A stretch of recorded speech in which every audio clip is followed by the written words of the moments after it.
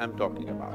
Attention not even about something, just being attentive. In the yogic systems, we have what is called as dashavadanis, shatavadanis. What this means is, a man will do 10 things at the same time.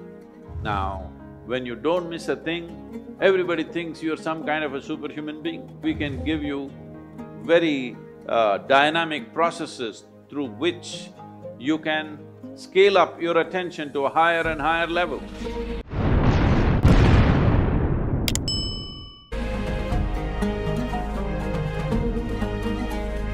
My question is, what means focus to you, and which way can we apply focus in our daily life? So what's your definition of focus? Okay. There are many ways to describe this word. Instead of saying focus, if you use the word attention, would you agree that attention and focus are about the same thing? There is a little difference. There are nuances to it, but when you say focus, it's just like focusing a light on something means only a focus is always a spot. Attention can be much more widespread. See, right now, if you have clear vision, I'm having problems seeing the young man because you kept him in darkness there in the hall But if the hall was well lit, I don't have to focus myself to see the people who are sitting here. I just need attention. If I'm attentive, I will see all the people here the way they are. But now I get interested in this one young man, then I need focus. If I had only focus without the general attention about everything around me, indiscriminate attention I'm talking about, attention not even about something, just being attentive only because there is a certain level of attention and awareness within you, you even know that you exist.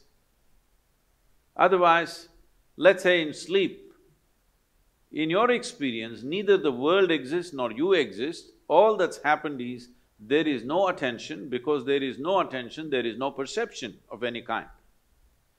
So first thing is attention, that there is a general grasp of everything. Then there is a particular interest. Then we focus it down to that particular interest. So what is the purpose or what is the definition of focus? What is the use of focus? Where can focus get us?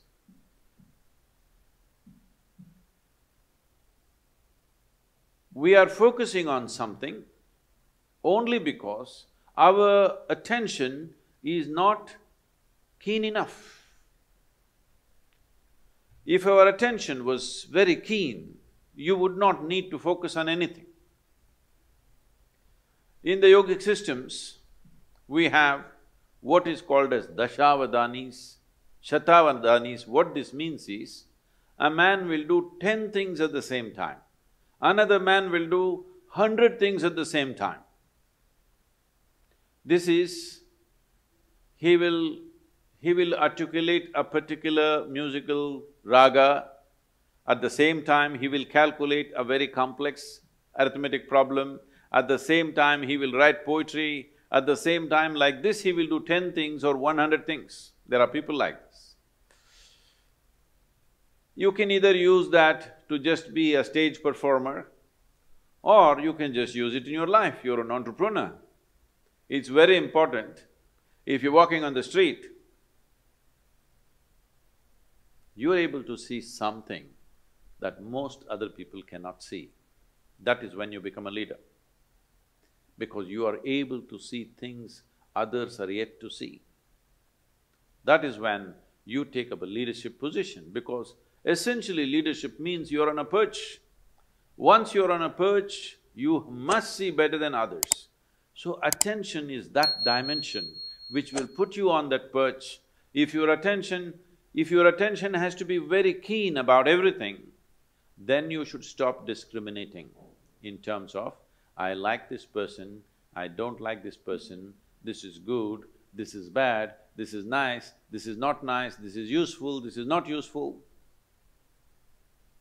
If you do not make any kind of discrimination, you just work on your attention, not about being attentive about something, just being super attentive, not about anything.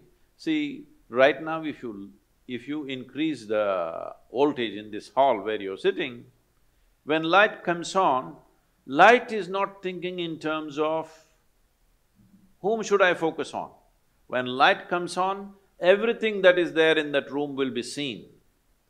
This is important. This is a very important aspect of yogic process, is that we go on working on our attention, that we keep on keying up our attention to a higher and higher level, a higher and higher voltage and intensity. Now, we don't encourage focus because focus means consolidate all that attention and put it on one person.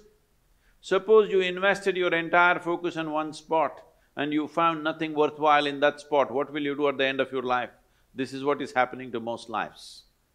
Now, you just work on making your attention itself so keen that even if somebody focuses on something, they won't be that keen. If your attention is that keen, you won't miss a thing in this universe. Now, when you don't miss a thing, everybody thinks you're some kind of a superhuman being. No, no, no, this is not about being superhuman. This is about realizing being human itself is super. So, if you cultivate your attention, we can give you very dynamic processes through which you can scale up your attention to a higher and higher level. How clearly you see determines how successfully you walk this life, there's no question about it. How much lack of clarity there is in you, that much blundering you will do in your life. Simply there is no question about this. So, if one has to first of all, work towards cultivating this attention, first thing is you stop your sense of discriminatory looking, that you don't look at this person, oh, this is a man, this is a woman, this is a dog, this is this, this is that. Simply pay attention without any judgment. If you just pay attention to anything and everything without any judgment, you will see, if you just pay attention to an ant, there are phenomenal things. You're in Germany, who knows if you pay enough attention to an ant, you may come up with the best automobile on the planet, because I have not seen any machine moving with as much dexterity as an ant moves. But I think nobody has paid enough attention to an ant. So, attention, raising the bar of attention is more important than focus. For immediate purposes, if you need to focus on something, you can. But right now you can do a simple experiment. If you sit with your face slightly upturned like this and close your eyes, you will see naturally there'll be a focus between your eyebrows. But you can be conscious of many things, people around you, your breath, the sensations in your body. You can be conscious of everything and still be focused. So, mental focus is a limited possibility, but the attention, enhancement of attention that ultimately delivers you to a space where you become conscious, or in other people's words, super conscious, is just conscious, but people think you're super conscious. Because of this, you grasp everything as it is. The most important thing for this is that your mind is not functioning like a prism, distorting things and creating designs where they don't exist. Your mind has become like a plain mirror, it just shows everything just the way it is. Only when you see everything just the way it is, you will have the ability to handle everything sensibly, otherwise you make a mess out of many things. And this is very important for an entrepreneur because you don't have a job